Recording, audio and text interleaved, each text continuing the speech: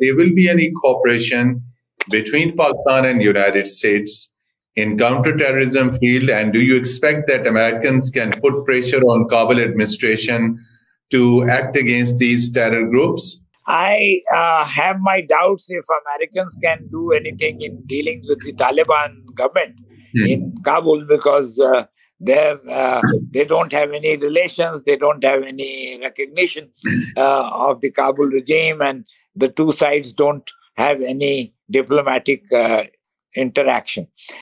For the recognition of Israel by a number of countries in the region, including Saudi Arabia, do you see the revival of these all initiatives, all such efforts that Israel could be recognized by key Arab allies of the United States, including Saudi Arabia? Yes, you see, let me remind you that the Abraham Accords, yes, so-called Abraham Accords, which provided for recognition of Israel on the one hand, that was initiated by President Trump in his first term. Mr. Trump, in his victory speech, said that he will end all American wars. I don't think that there is any scope for ending the conflict in Ukraine unless Putin is forced to do so. And Putin, I don't think, is in a mood. He's not going to show flexibility.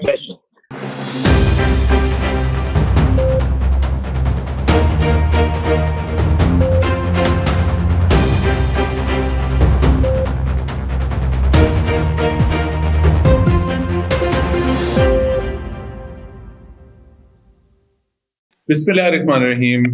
Dear viewers, hello and welcome to Program Inside in Videos English. Finally, American presidential election concluded today, and the Republican presidential candidate, Mr. Donald Trump, who was contesting the presidential election for the second time, finally won as 47th President of the United States of America. He's president-elect, and in January, he will take oath of his office.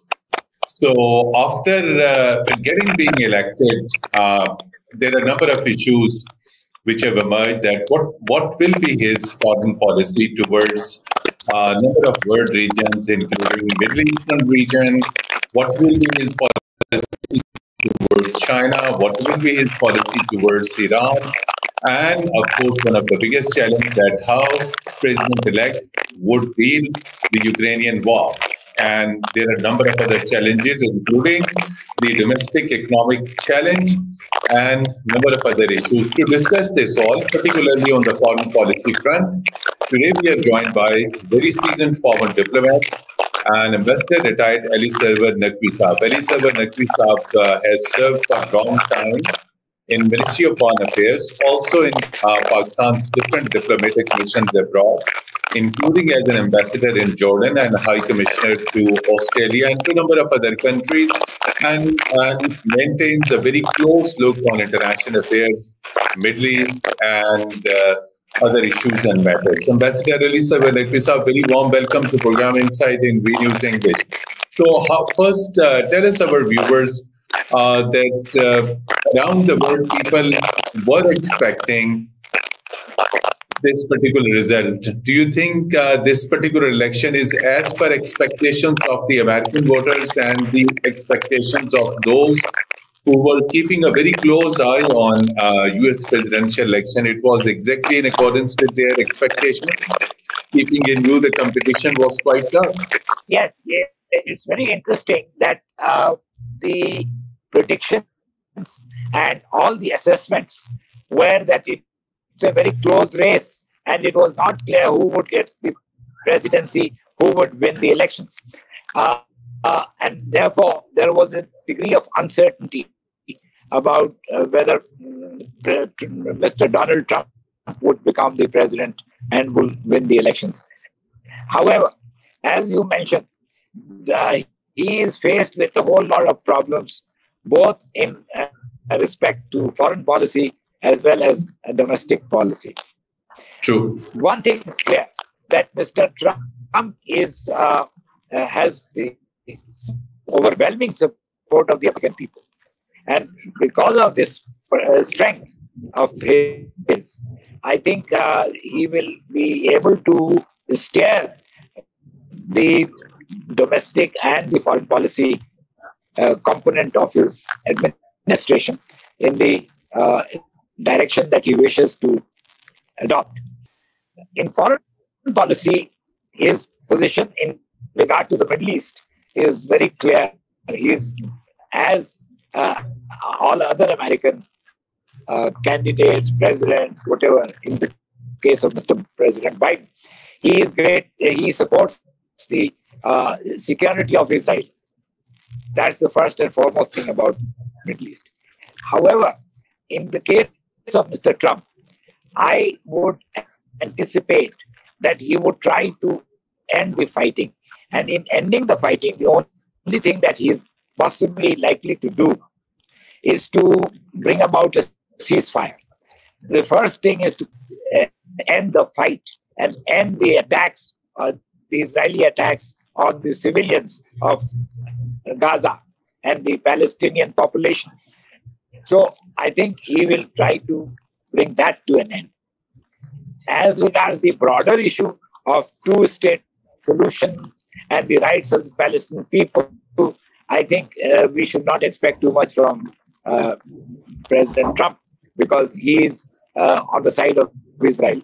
And if he is on the side of Israel, then we will not be worried about the rights and the fair treatment of the Palestinian issue and the people of Palestine. Regarding Russia, Ukraine, he has said that if he had been president, there would have been no Russian invasion of Ukraine. So he will try to probably persuade President Putin to bring it to an end. But even there, the people of Ukraine are not likely to give up any territory. And if that happens, then Putin will not be satisfied. So that is, again, a very difficult situation to handle. In regard to South Asia, he has a very strong relationship with India at the personal level as well, with Prime Minister Modi.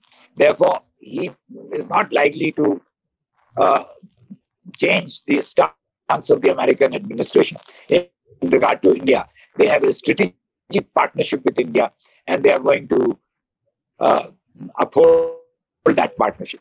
However, in this regard also, I think that President Trump might try to initiate a dialogue between India and Pakistan, because he is that kind of person who can persuade at the informal level the other side to take some step which might be helpful. On domestic policies, President Trump has made his position clear that he has a conservative position, a position where he will support a total stop, if not total stop, a very strict restrictions on immigration. He will also try to bring back many industries to the US and thus make the job opportunities for the American workers. Ambassador Elisabeth Naqvi, Iran has been on the radar of Republican Party and Mr. Trump during his previous tenure.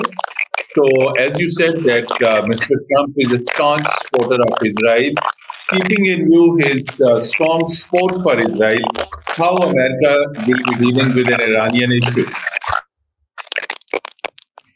Yes, that's a good question. I think he also has a very strong position in regard to Iran, and he is the one who revoked the Joint Comprehensive Plan of Action (JCPOA) with Iran, which would have led to some easing of tension in regard to Iran's nuclear program. So I think Trump is going to be very hard in dealing with Iran, and I don't think that he will try to make any conciliatory gesture towards Iran, and he will keep Iran on the outside. Similarly, he will be very strict and very tough with China, with which the US has a rivalry. and he is going to impose tariffs on Chinese goods, and he is going to cut down on Chinese investments in the US. He is going to stop Chinese playing an important role in the economy. So I expect that the relationship between the United States and China is also going to be very badly affected by Trump's administration. Ambassador Saab, so when PTI was in power almost 3 years ago, PTI-led government enjoyed good ties with the Trump administration. And there have been meetings between the then Prime Minister and Mr. Trump. So currently the political administration in Pakistan is different one. And we are witnessing that Trump is returning to White House. So in the days to come, after 2 months, how would you like to see the relationship between Pakistan and the United States? Keeping in view past good relations between PTI and Trump administration, there are a lot of expectations from the workers of a particular political party that Trump may intervene. So would you like to tell our viewers that is it that possible that United States President will directly intervene into Pakistan's internal political matters and it will get released a particular political prisoner? Yeah, that is the key point you made, that whether the Trump administration would directly interfere in Pakistan's internal matters. I think Trump will not interfere in Pakistan's internal matters. And despite the pressure by the Pakistani community, the diaspora, as it is called, that the administration should exert influence in pressing the Pakistan government, A, to lift restrictions on Mr. Imran Khan, and B, to persuade or to urge upon the government to deal with the PTI in a fair manner. I think these things are not likely to be in his agenda. However, I think the only thing that he might do is that he might press his ambassador to pursue these points with the Pakistani government, and in an indirect manner, he can try and bring up and put up pressure, and he will definitely put up pressure somehow in the background. Ambassador Naqvi, last week Pakistani Prime Minister wrote a letter to US President Biden on release of Pakistani citizen Afia Siddiqui from US custody. Afia Siddiqui is currently in the US prison, facing more than 85 years sentence.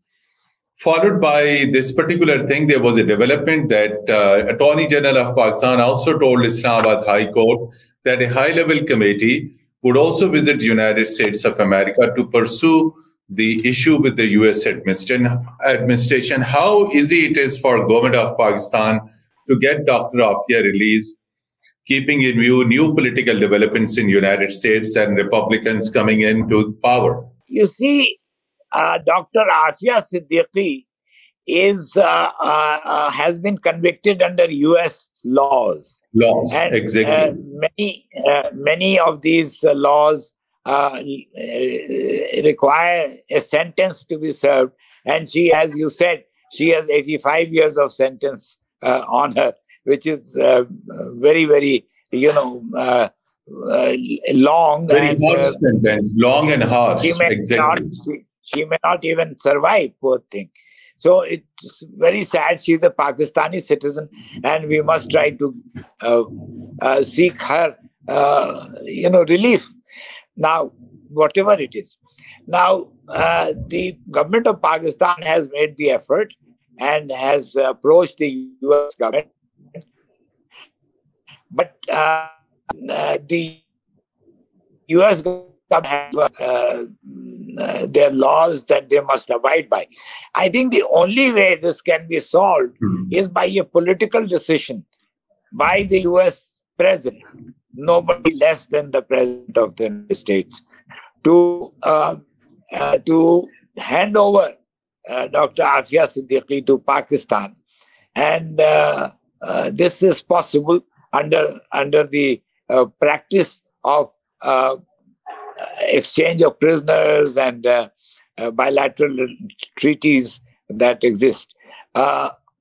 Otherwise, it would not be possible to seek any relief for her. And that is very unfortunate because she is a Pakistani citizen. Ambassador Naqvi Saab, you said that on India-Pakistan, United States may initiate some efforts and bring both countries on the table. Another grave issue which Pakistan is facing is the menace of terrorism. There are still safe havens of different militant and terrorist organizations based in Afghanistan. And the terrorists who are based over there, they carry out terrorist attacks inside in Pakistan by crossing over the border. Pakistan time and again have told Kabul administration to act against these terror outfits. Terrorism is a common enemy between Pakistan and United States. What do you expect under the new American administration, that there will be any cooperation between Pakistan and United States in counter-terrorism field? And do you expect that Americans can put pressure on Kabul administration to act against these terror groups? I have my doubts if Americans can do anything in dealings with the Taliban government in Kabul, because they don't have any relations, they don't have any recognition of the Kabul regime, and the two sides don't have any diplomatic interaction. However, I think it is an issue in which the Americans support Pakistan's position, and they support the control of terrorism and the stopping of terrorist groups and their activities as much as possible. There, I think the U.S. government can help Pakistan with some assistance in regard to technology, some equipment, and some other means of controlling the terrorist activities, countering terrorism, and thus trying to reduce the problem. But the Americans don't have much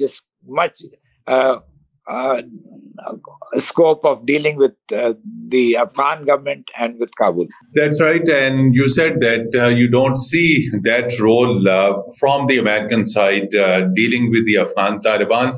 Coming to economic security and defense cooperation between Pakistan and United States.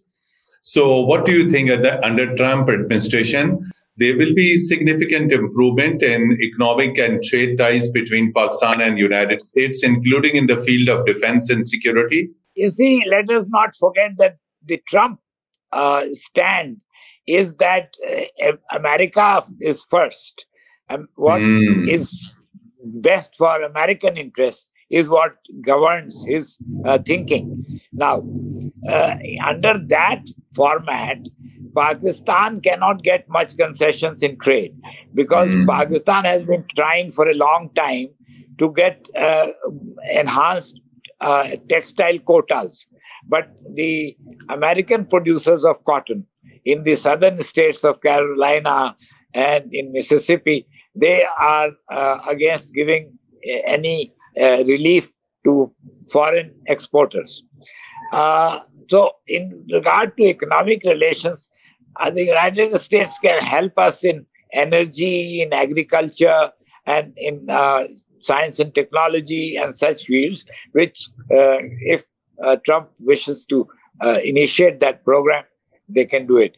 In defense cooperation, I think the American administration is not likely to make much headway because of the Indian veto. You see, the new element now is that India and the US have a strategic partnership. In the past, this was not the case. It's not likely to have defense cooperation. It's not likely to for Pakistan and the US to have defense cooperation the same way. So I don't think there is much scope in that either. Elizabeth Naqvi Saab, last but not the least, you have strong eye on Middle East, particularly that is your special area as you serve as Pakistan's ambassador in the Jordan. While Republicans were in power last time, Mr. Trump was in White House. There have been hectic efforts by the Trump administration for the recognition of Israel by a number of countries in the region, including Saudi Arabia. Do you see the revival of these all initiatives, all such efforts that Israel could be recognized by key Arab allies of the United States, including Saudi Arabia? Yes, you see, let me remind you that the Abraham Accords, yes, so-called Abraham Accords, which provided for recognition of Israel on the one hand and very strong economic relations between the countries of the Middle East and Israel. That was initiated by President Trump in his first term. And half his family is Jewish. His son-in-law is Jewish. One of his earlier wives was Jewish. So Trump is actually very much in favor of Israel, and therefore he will try to get the recognition of Saudi Arabia for Israel. But let us not forget that Saudi Arabia has recently said that it will not recognize Israel until there is an end of the Gaza conflict. Last, Ambassador Naqvi Saab, as Mr. Trump in his victory speech said that he will end all American wars. One war is in Ukraine. The other war is between Palestine and Israel, that it is being supported by United States, and tensions are on rise in South China Sea. So in the next 4 years, what do you think? Will it be possible for Mr. Trump to maintain peace, to withdraw its troops, to end its military bases in different parts of the world, to end war in Ukraine? I think in the first place, I don't think that Trump would go for any armed conflict with China, even though he will take a strong stand. But like in the South China Sea, which you mentioned, I don't think there is likely to be a breakout of hostilities. As regards Ukraine, I think there is no direct American involvement in Ukraine in terms of the conflict itself. So Trump will try to persuade President Putin to find some way of ending the war. And Putin will demand his pound of flesh, as they say, that he must have some territory of Ukraine. He already has taken Crimea, and he would want some parts of eastern Ukraine. And that Ukrainian president and Ukrainian government will not accept. So I don't think that there is any scope for ending the conflict in Ukraine unless Putin is forced to do so. And Putin, I don't think, is in a mood. He's not going to show flexibility. Yeah. Thank you so much indeed, Ambassador Elizabeth Naqvi Saab, for your time for Program Insight in V News English, for very insightful discussion on US presidential elections and what would be American foreign policy under Mr. Trump, and a number of other issues. Despite your busy schedule, you spoke to Program Insight in V News English.